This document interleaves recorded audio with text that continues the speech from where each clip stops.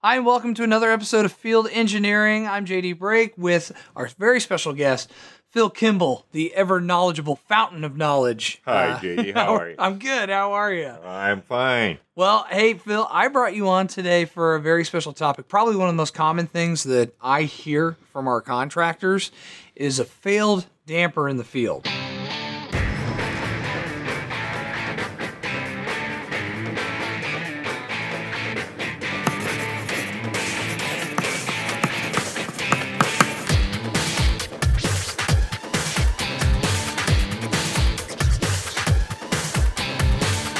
We want to know, how do you diagnose that a damper motor is bad, and what do we do to take care of that? Because a lot of times these things are in places where it's not easy to get to.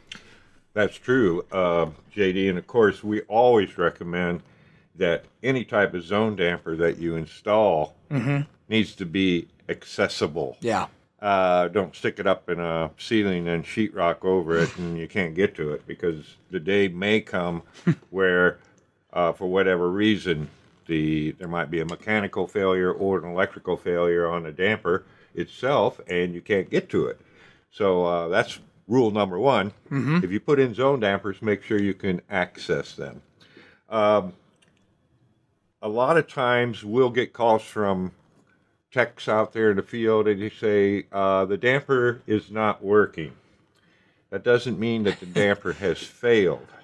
There's a couple reasons for this. Okay. First of all, we're going to talk today about a very, very popular type of zone damper. This is a two-wire. These are all two wires. Yeah, right? they're all two-wire. We have rectangulars are round, but this happens to be, these are two-wire actuators. And what I mean by that is it powers the damper blade in the closed position, and when you take power off of it, Boing. the blade spring returns open. Right.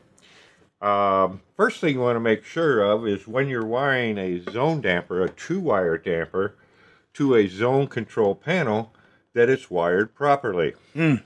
Most panels on the market today have both power open and power closed terminals.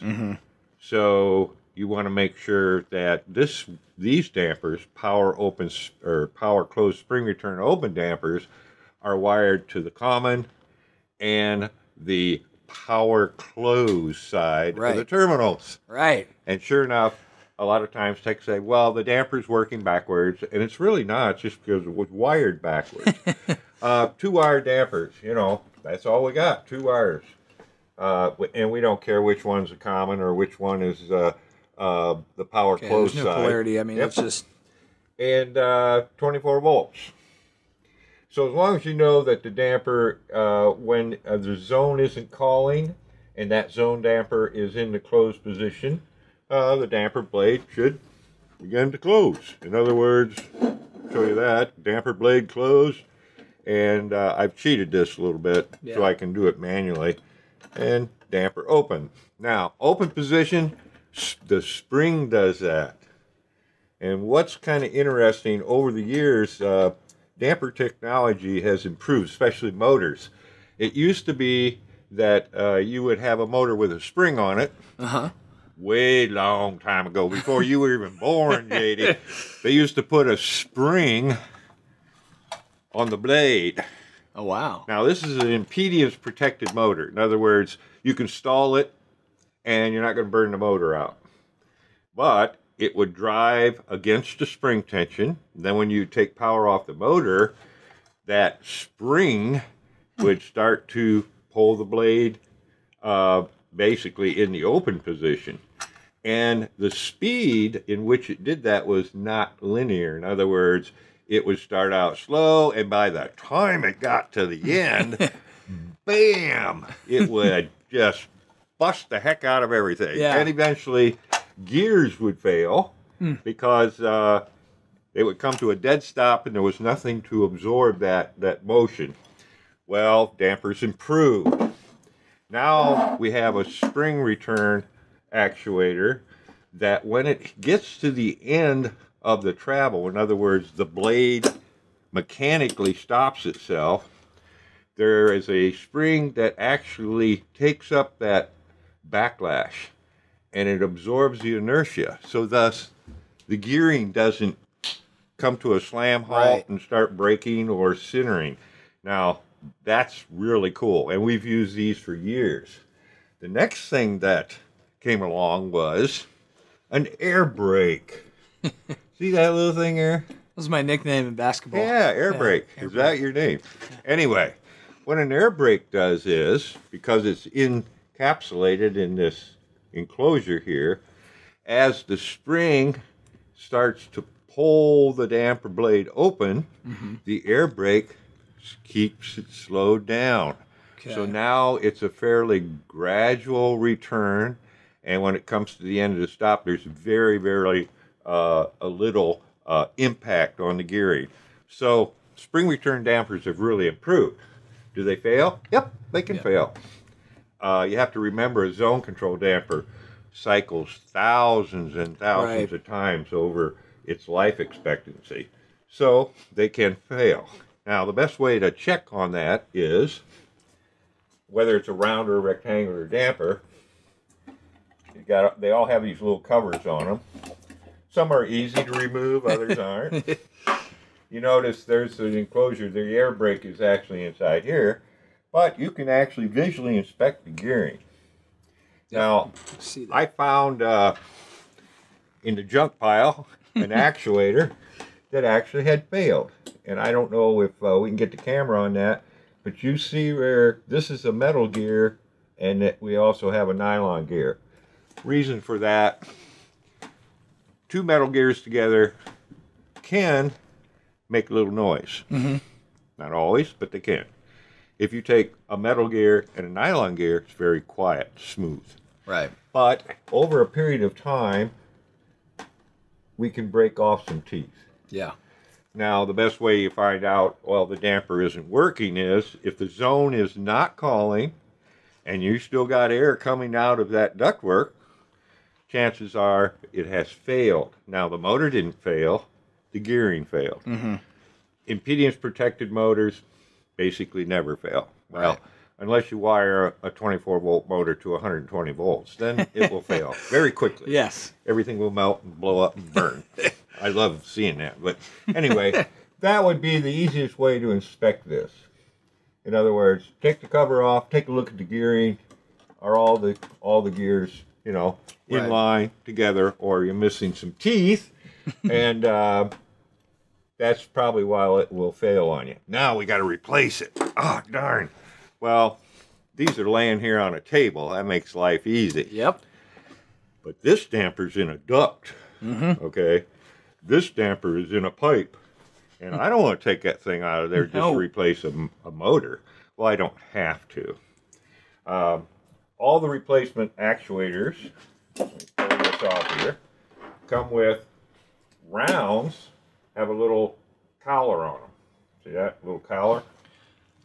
And the reason for that is that collar, as we put the new replacement on there, this collar is designed to allow you to adhere to the damper, the actuator shaft, and also the damper shaft.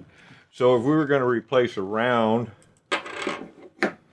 damper, put it over here. Here's a new one. Here's a brand new one.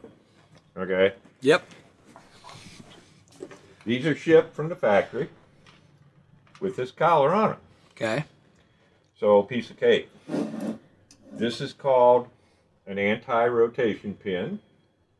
Why would we want to have this thing sticking out there?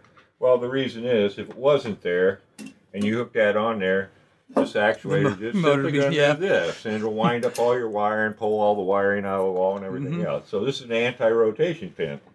You're on a round damper, you leave the collar on, simply stick that into the anti-rotation pin hole, and you take your handy-dandy little driver here, and oh, it's in the duct. How do I know if it's open or closed?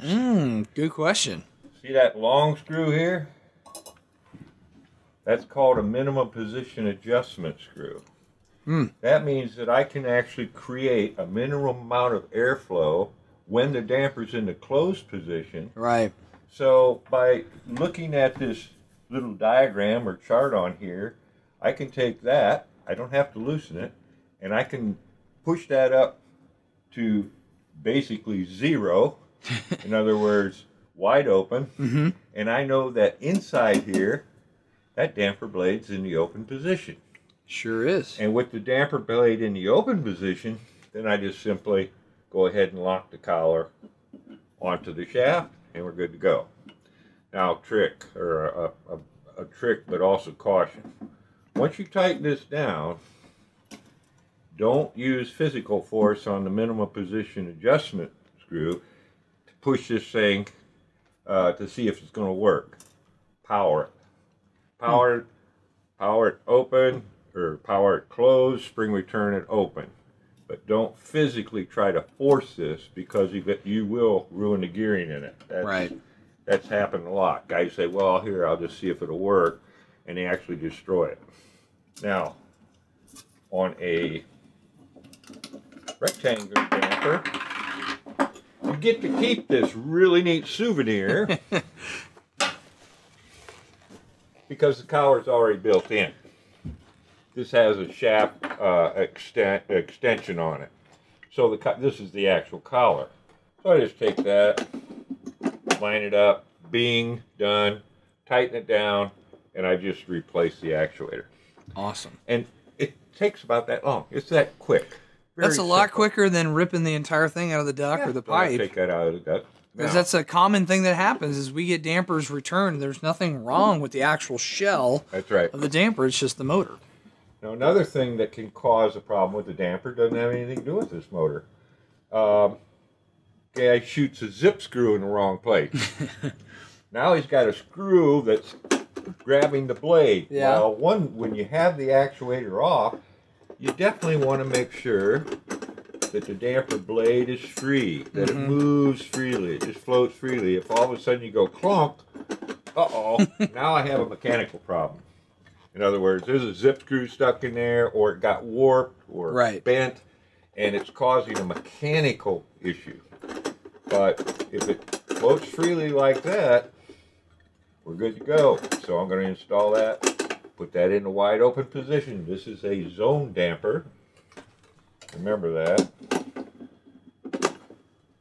Put the damper on, or the actuator on, screw it down, done. Put 24 volts to it. 24 volts, it will power itself close, and when it powers itself close, I don't have to just tighten. You can actually watch the minimum position screw. Right. Goes to all the way to its travel, take power off, and it spring returns open. Now, the difference between a zone damper and an outside makeup air damper is the direction of travel. Power open. Yeah. Outdoor, bringing in outside air, such as our ventilation control systems. Yep. We use the same type of dampers, mostly rounds, but you could use rectangulars, whatever it might be. But the thing is that you would want that damper to fail in the closed position if you lost power. Right. In a zone control system, we want the damper to fail in the open position if we lose power, or if the panel gets hit by lightning or whatever happens. Right. That way we're not having to run around manually open dampers up. So the only difference is that if you were going to replace the actuator on a makeup air damper, you simply make sure that the damper is in the closed position and you stick the actuator on. Because they come from the factory already set up like that. Real simple. Screw it down. Now it will power the damper open and spring return it closed. Any questions, JD? No, I mean, that's pretty much explained a large majority of tech calls that we get. I mean, you made it seem as simple as possible to kind of change those out. And for the guy out there in the field, it's easy to just replace the actuator if you have proven that it's failed, rather than pull the whole damper out. Right. Takes time. Absolutely. Costs money. Absolutely. This is a very inexpensive way to do it. Yes. And these are robust. They last many, many years. I mean, literally. I have seen actuators that have actually been in zoning applications for almost 25 years. Yowzers. And yet, there are days when things don't go right. Exactly. So just remember, if you need to replace a spring return actuator, you contact us. We know how to do it. You know how to do it now. And we even have a little instruction sheet that nobody reads, but we do provide that. Just toss it as soon as they open the box. But And that's okay. we also apply the same basic methods to 3-wire actuators, power open, power close. There are all types of actuators on the market, but man, hundreds of thousands of these out there. Right. And they've been a real key to our industry for a long time. We're kind of gradually getting away from them with our new ESP technology and things like that, where we're actually using power open, power closed actuators more and more. But you'll run into them, and when you find them, hey, it may have a black cover, it may have a blue cover, it may have a silver cover on it. We got this great app, you know, where we can actually talk to the tech and the virtual tech app you're talking about. Virtual tech app. And the guy can say, well, it looks like this. And we know immediately. Oh, yes. That's an old one, and we can replace it with a new one. So Awesome. There you go. Absolutely. I'm glad you mentioned that, Phil. That app is for free in all app stores, whether it's Android or iPhone. And you can always call us directly and talk to someone like Phil to have questions or go over an installation just like this at 888-652-9663. Phil, thanks for coming on. This was incredibly helpful. welcome. I appreciate it, as always. Thank you for watching this week's episode of Field Engineering. We hope to see you next time. Take care. Thanks for watching the video. Be sure to smack that like button below. And if you want notifications on brand new videos that are coming out tailored just for you, be sure to subscribe right here to the Jackson Systems YouTube channel. Now, if there's some videos you missed, you can always check it out right here. Go ahead and click. Subscribe. Other videos. Like. Do it.